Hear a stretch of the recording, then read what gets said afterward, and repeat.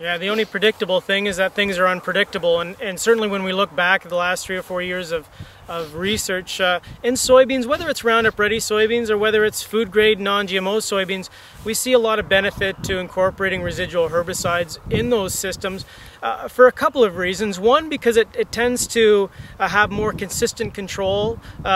We get early season control, and so that alleviates the pressure on a post-emergent herbicide having to be spot on perfect. It also alleviates the logistical pressures of farm managers that have to deal with thousands of acres, multiple enterprises, livestock, haying, and everything can't be timed perfectly, especially when Mother Nature doesn't cooperate or when you get equipment breakdowns. So we're seeing a lot of benefit to adding residual herbicides, and then also too that alleviates the selection pressure of only using glyphosate, for example, in Roundup Ready soybeans. We're adding different modes of action which can be beneficial from a resistance management perspective. So that's the one thing I'd urge people to at least consider on a portion of their acres this coming spring.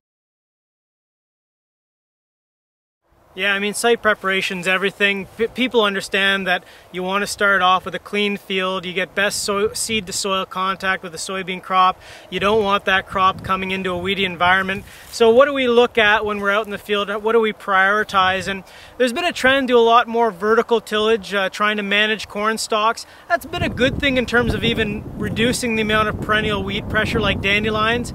And when you do a drive-by look of a vertical till field, it still looks pretty good for dandelion pressure. But once you get inside, you do still see some. And I just want to go through what our approach is here. So this is dandelion, right? We have two different species here.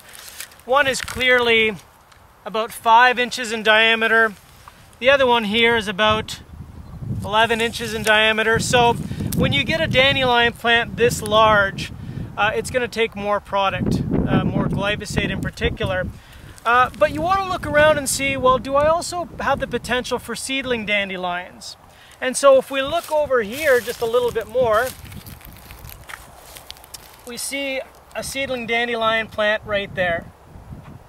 So we have an environment here where we have both large dandelions and seedling dandelions, and this stuff kind of causes havoc later on in the wheat crop. So how do we manage this best? You want to assess what you have in the field and what's the best approach, because even if you went over this again with a vertical tillage tool, it would certainly take out these seedling dandelions, no problem, but it's still not going to address these. So you'd want to look at what product to use. And so, you assess the perennial weed pressure and the products that you need to start clean. Yeah, so this, what we have here in this field, we were just walking through this field, I noticed one species in particular that I don't like to see, and that's Canada fleabane. And as I've mentioned before, Canada fleabane, we have glyphosate resistant populations in Ontario, right? So the challenge with Canada fleabane is it comes up in the fall typically, sometimes in the spring, and because it germinates throughout the fall, 12 degrees Celsius is kind of a trigger point for germination. You'll see plants that are really small and then others that germinated earlier on. And so here's the take-home message, right? We want to get rid of this plant before we plant that crop, because if we don't, if we plant in and try and deal with this once the crop's out of the ground, the public research has shown that no products provide over 60% control of this species, and then we start to lose 70–80% yield loss if we have a lot of this weed around. So we want to manage it prior to planting the crop. How do we do it? Well, tillage can be effective. Keep in mind though, tillage is going to be very good at taking out those small ones because they don't have much of a root to them, very little root. But these bigger ones are going to be a bit more of a challenge, right? They have more fibrous roots. And so unless you do a really good job of rooting those up, you're not going to fully control them. So tillage can work, it totally can, but it needs to be aggressive enough to take out larger plants.